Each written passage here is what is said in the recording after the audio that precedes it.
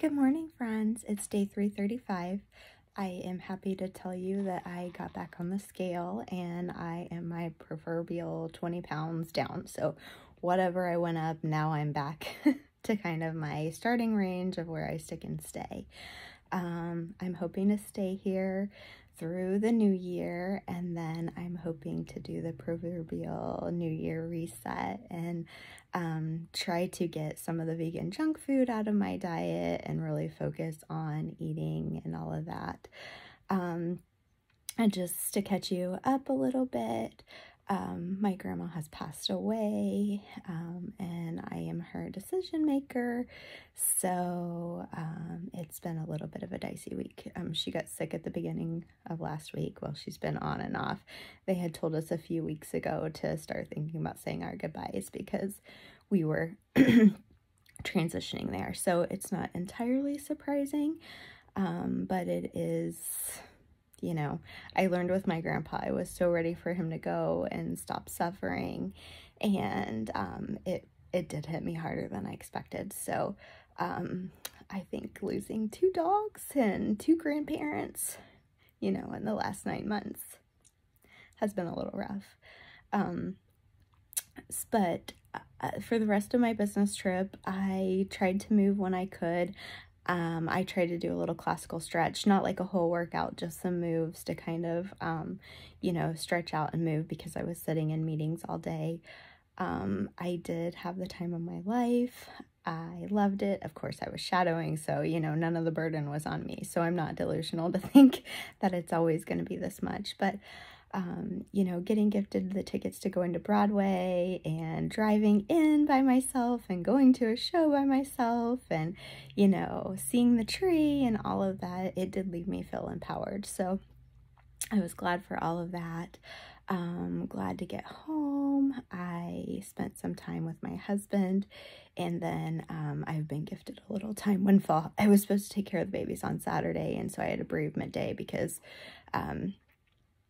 she actually passed on Friday night late, and so I had to go to the nursing home and, you know, kind of do the stuff with giving consent to release her and all of that. So I did take care of that, and then so there was no way that I was going to be up at 5 a.m. and working, so I took my bereavement day, and it ended up being a good thing because I got to spend some time with my mom, and support her, so that was good, because it was her mom.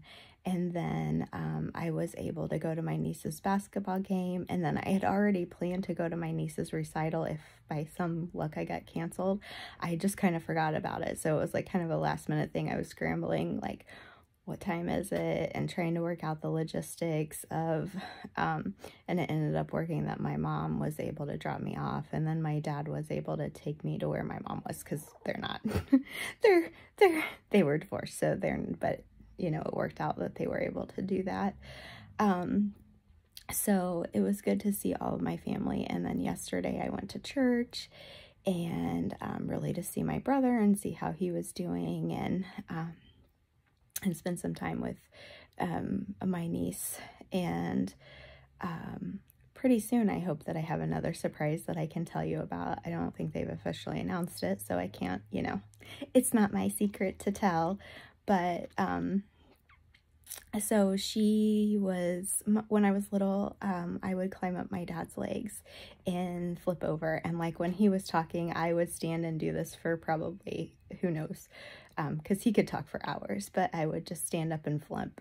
And I was little and he was tall. I was always on the short side, so I did this probably till I was 5 or 6 years old, and so I probably did it a zillion times, but it was one of my favorite things to do.